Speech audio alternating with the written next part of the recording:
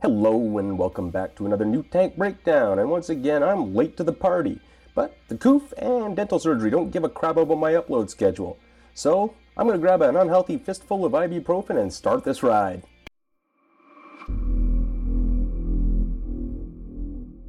So before I begin in earnest, please take a moment to sub and maybe like the video. It really does help me out, and let's take a look at a few viewer comments because this is always an absolute treat. I do love being threatened in the comments. My brother in Christ, cringe. Anyway, I do actually read all of your comments. I may not always answer back, but unless you're a world-class twat waffle, you better believe I'm going to give you the old thumbs up, and at least a like. But so anyway, General Dynamics Land System recently revealed its new technological demonstrator, the Abrams X, or as I've come to know it, what the Armada should actually be if it was built by a competent nation and military-industrial complex. We'll do a general overview with a few key features of this demonstrator and see how it looks from a crewman's perspective. Information released about it is still rather sparse, but I'm pretty sure we can sort reality from wishful thinking. So at a first glance, I noticed a few key features or lack thereof. The hull and turret are extremely clean looking. Even though it's new, it still looks like an Abrams, so it's not a huge departure from the ordinary when it comes to General Dynamics. What does appear to be a whole new system incorporating existing technologies that have been added onto the Abrams via the SEP V2, 3, and 4 variants of the M1A2, plus a whole new host of emergent battlefield technologies. There are three new key main features of this tank that are stark departure from standard American doctrine.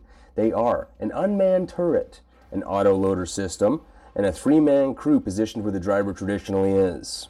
So there really is a lot to unpack with this vehicle, but again, information really isn't too forthcoming on it, so I can't give you specs on armor or composition or thickness, or even the generator displacement or output. But Timothy Reese from General Dynamics Land System has stated in interviews, while it's a radical design for the tank, it takes a lot of lessons learned from the last 2 decades of tank engagements and fighting even up into Ukraine today. One of those lessons is the changeout from the pack from the fuel-hungry turbine to a diesel-electric hybrid with a secondary power generator, which is reported to have as much punch as the turbine at 50% of the fuel savings. Now, having had to hump juries in the scorching, stinking-ass desert, crewmen's backs everywhere will thank General Dynamics for that. Other than that, let's look at those 3 key features I mentioned earlier. The unmanned turret is and isn't lower profile compared to its manned counterpart. And what I mean by that is the main turret body is a way and far better streamlined and lower than its predecessor. However, there's a 30mm remote weapon station on top and 2 independent hunter-killer sights. It also contains a 4-pack of Switchblade loitering munitions, blowout panels on all ammunition storage, and Trophy active protection system. While Trophy is installed on the demonstrator, it is not wedded to it allegedly, and it can accept newer makes of active protection system as they become available.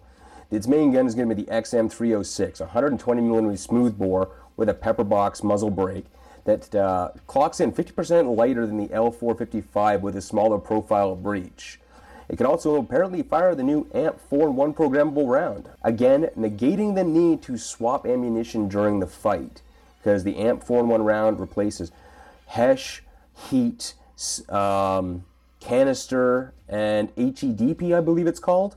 Actually, you know what? Put it up there, and I'm sure editor me will correct it in the future. The autoloader system. Yes, I have a long-standing distrust of autoloader systems, but I'm coming around on them. The KF-51 and the C3 upgrade are all going to have autoloaders, so I guess I'm getting my Luddite ass with the times. Now, this, however, isn't your average autoloader. All ammunition is stored in compartments that have blowout panels on them, in stark contrast to other tanks that store their ammunition right at the bottom of the turret. Now, even if this tank takes a smack to the old pew-pew pockets, it's going to flame out, not pop off. Crew survivability seems to be at the forefront of planning here, which is quite delightful for once. And it nicely Dean Kamen's my way right into my final point. Go segues. My final point, the crew compartment. All 3 crewmen are going to be situated at the front of the hull in what I'm assuming is going to be an armored capsule, much like the T-14 Armada. Each crewman is going to have their own hatch. What I haven't seen in pictures is the interior of the hull or what the layout is, but I can make a few speculative guesses based on what I can see in the pictures. I'm assuming the driver is going to be situated at the far right, and the gunner is going to be probably dead center, and the commander is probably going to be on the far left. No, not that far left, just the left. So, all hatches appear to have standard episcopes, and if I can trust my aging eyes, camera ports all around the hull to give that through armor view on the probably internal display ports. Now, given the commander's no longer got a 360-degree up view on top of the turret with the old eyeball Mark 1, this is going to be a bit of an advantage.